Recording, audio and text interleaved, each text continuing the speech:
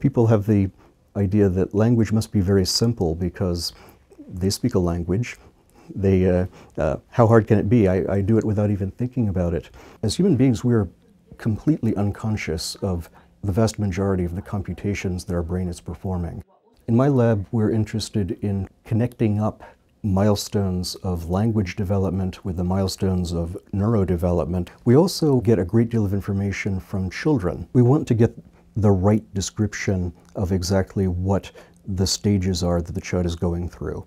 Children by 5 get really complex sentences, but children are bad with sentences in the passive voice until much later, around 7 to 9 years of age, and that's pretty late. So when you have something like, Grover was hugged by Sally, we know that in that sentence as adults, Sally is the one that hugged Grover. So what is it about passive that is making it really difficult for children to show us that they're good at the sentence? This experiment is called a truth value judgment task.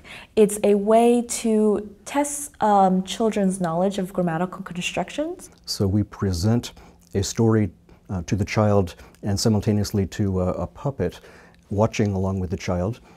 At the end of the story, the puppet gets to say something about what happened in the story, and the child's job is to say whether the puppet got it right or said something silly. Yes, I will give you a hug to cheer you up. Hug. Gobu, can you tell me something about that story? Sally was hugged by Grover. Sally was hugged by Grover. Was he right or was he being silly? He was right. He was right. Good job, Gobu. What I would really like to show with this experiment is that there are certain aspects of the experiment that you can manipulate to show that children really do have this grammatical knowledge. It's a really good baseline, so when you have children with language delay or some sort of language impairment, we have something to compare it to. The field of linguistics has made huge strides in understanding exactly what you're really doing when you speak your native language. As a field, our goal is to figure out how does our brain interpret language and how do we learn language. And I think that's really awesome. It makes me feel very fulfilled in the research that I do.